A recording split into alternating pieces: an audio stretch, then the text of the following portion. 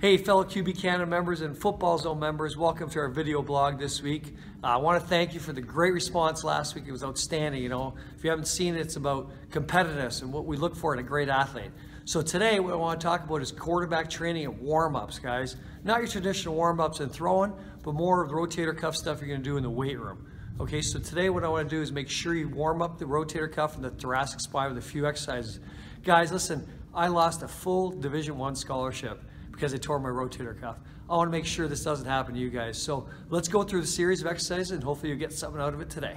Hey fellow QB Canada members, I have Nick DeGeeves, one of our quarterbacks here at Football North, to show you our first stretch for the rotator cuff. Like I discussed earlier, it's one area we need to protect. With slouched shoulders, around the shoulders, with kids, so many kids, Nick just come in, so many kids sitting on their computers, and all of us in life, we have a tendency to do this, right? With throwing, we need to stretch his capsule out and strengthen the rotator cuffs. So one of the warm-ups we like to use with QB is just an external rotation stretch. So Nick's going to get into an external rotation. Come on up here, Nick. You just get an external rotation as far as possible without the band for a second. Oh, okay. So Nick's going to get external rotation. I'm going to put him in at 90 here. Okay, as you can see. Then I'm going to give him the band. His opposite leg is forward. So it's very important in strength training or any exercise you do. You always put the opposite leg forward if you're using the one arm. So if Nick was using his left arm, his right leg would be forward, vice versa. So Nick's going to grab the band, basically. We're going to get a good stretch. Now the further Nick moves out, the more stretch he gets along the pec line here too as well.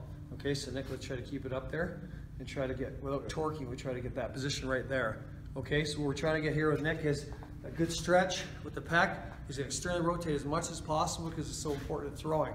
Now everybody thinks throwing comes from the arm, it actually doesn't. It actually starts in his feet, but that's another conversation we'll have another day.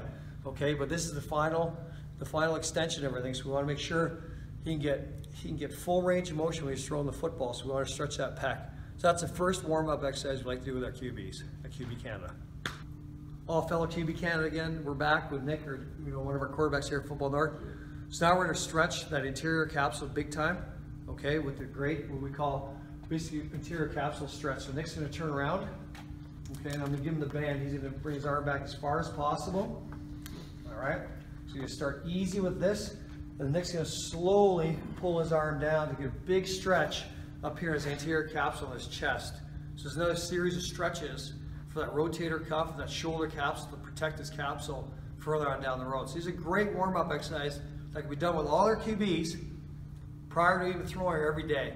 Prefer just do every day, especially in the weight room. So guys, if you can do those two great exercises for the rotator cuff, Nick, if you keep doing that, you're going to feel a big stretch in the chest, because we get so many slouched shoulders and tight anterior shoulders and rounded shoulders in life that we want to bring those back. Okay, next week we'll talk about strength training exercises for your rotator cuff and your lower and your upper back muscles. Okay, thanks guys. QB Canada members, we just did the rotator cuff and the anterior capsule and all that good stuff about our shoulder. Now we want to work on the thoracic spine area.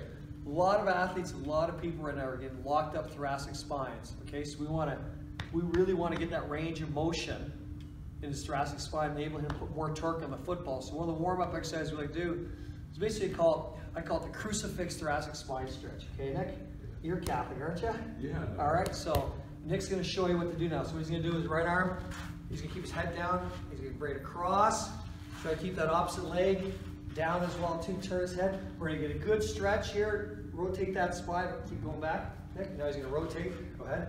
Now start the other one, so we're going to go from one side to the other. Pretty simple exercise, but effective in stretching that thoracic spine. That's what we need to do, okay, with all our athletes. This isn't just a quarterback exercise. This is an exercise we like to do with everybody on our football team. How's that feel, Nick? Oh, great. Okay. Stretch.